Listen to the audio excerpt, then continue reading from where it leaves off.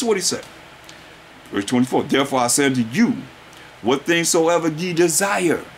That's what you hope for. Hope, desire, same thing.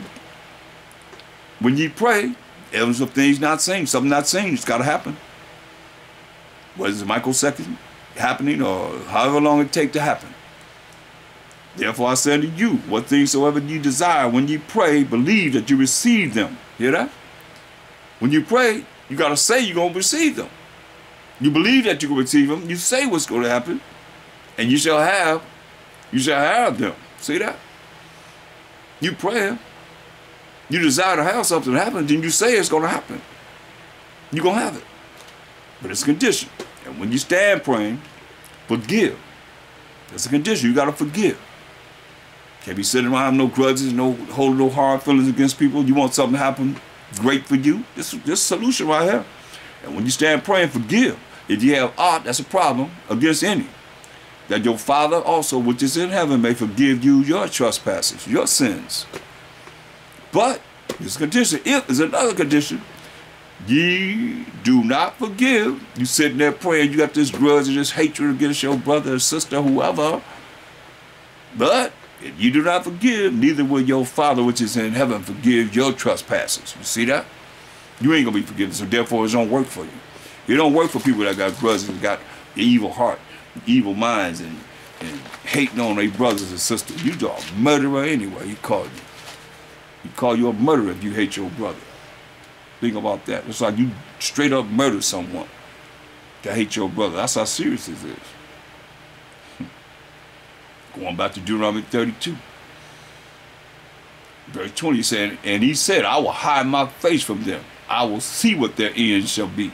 But they are a very forward generation, children in whom is no faith. You heard what MASHAYACH told us, have faith in the Most High. We just went through all that. So they have moved me to jealousy with that which is not the Most High. These religions. And your poach up eating preachers that you believe in and regurgitate what he's saying. You better regurgitate what this word is saying with understanding. They have provoked me to anger with their vanities. Hear that? That's why I tell you in Ecclesiastes 3:24, for many are deceived, lied to by their own vain opinion. And an evil suspicion, that's the devil, have come in and overthrown, make them make the wrong judgment, overthrown their judgment.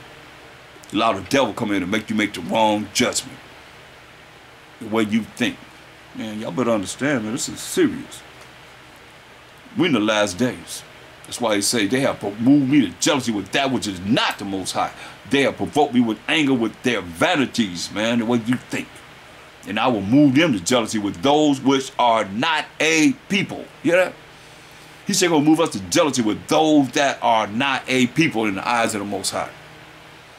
I will provoke them to anger with a foolish nation. Here it is, man. We in it right now. A foolish nation, he said, he's gonna provoke us to anger. Look at the things happening to us, man, with this foolish nation. But we are a people. Understand this. He tells us that in Proverbs, excuse me, not Proverbs, but Psalms 148 and 14. He also exalted the horn, and this proves who the saints are. He also exalted the horn, the power of his people, the praise of all his saints. Who are the saints? Even of the children of Israel. Who are we? The children of Israel, who are we? A people. See, we are people to the Most High. Everybody ain't a people to the Most High. He just ain't going to provoke us to a no people, to a foolish nation. Here we are. But we are people near unto the Most High, near to him. Praise ye the Most High, you see? All praise to the Most High. Let's look at Psalm 75. Psalm, the 75th chapter. In verse 5. Y'all all right? I hope so. I hope this goes in and filters into your spirit. It says, lift not up your horn, your power on high. Speak not with a stiff neck. You see? He say, lift not up your horn, your power on high, man. Speak not with a stiff neck. You know, it's what we've done over and over again.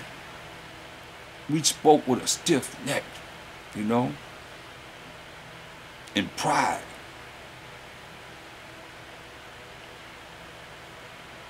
Say, for promotion cometh neither from the east, nor from the west, nor from the south, but the Most High is the judge. He putteth down one and setteth up another. Hear that? Most High is the judge. Say, he put down one and setteth up another.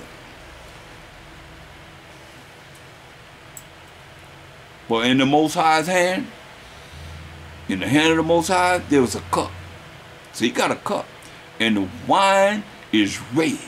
Hear that? Most High got a cup of wine and it's red. It is full of mixture. And he poured,